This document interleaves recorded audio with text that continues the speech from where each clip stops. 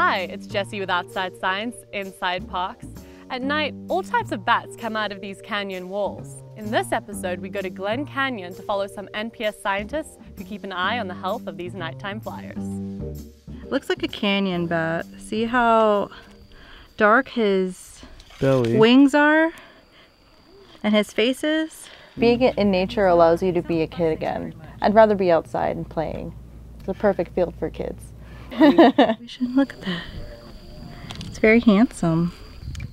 I was scared of bats when I was small. My grandmother and my mom, they would tell me, like yell at me in Navajo, like, kote, you know, and come inside. You know, there's stuff outside, they're gonna get your ears, you know. Look, she's cursing at all of us. I really wanted to study bats because they always seemed like they were misunderstood.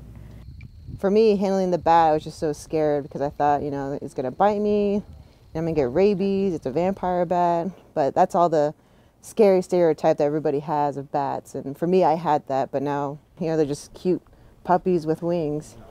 They're adorable, yeah. He looks so cool with his afro hair too. Yeah, I'll push it back for you. So we have 3 different ways we gather data on bats. We have the bat recorders that we sit out there overnight and they just continuously record the bat calls. We have the mobile transect where we're actually moving with these recorders so that we don't get repeat calls. And then we have physical capture. Tonight we're going to be mist netting along the Paria River, and mist netting is a common way to capture live bats. And so we have a number of nets set up over this waterway. When bats come out of their roost, one of the first things they want to do is go get something to drink and something to eat. And so typically when you're mist netting bats, you set up your nets over slow moving water or pools of water. And so that's what we've done here. It's a good idea not only to do the physical capture, but the acoustic data that we also do. It's good to mix and match the types of research that you do, because there's some species that don't get picked up on the acoustic recorders that we can physically catch, and there's species that we physically catch, obviously, that don't get picked up on the recorder. So it's really good to do both to make sure you get the most count of species accounts that you can within your research. You are 5.9, Missy. Woo!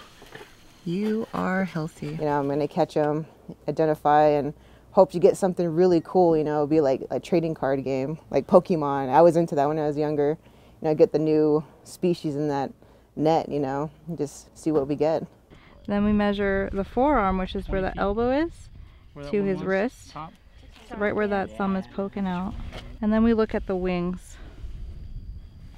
And we give it a score. I don't see any damage on here, so that score would be a 0. We're trying to get all that information because we want to know how far white nose has spread and which species it's affecting. We care about these species because a lot of them are early indicator species for insect movement, which can then affect fisheries and then affect us. It's definitely rewarding because, you know, you're not just, you know, bettering the future for yourself, you're bettering it for the next generation and beyond. You want to see her take off? This is the cool part.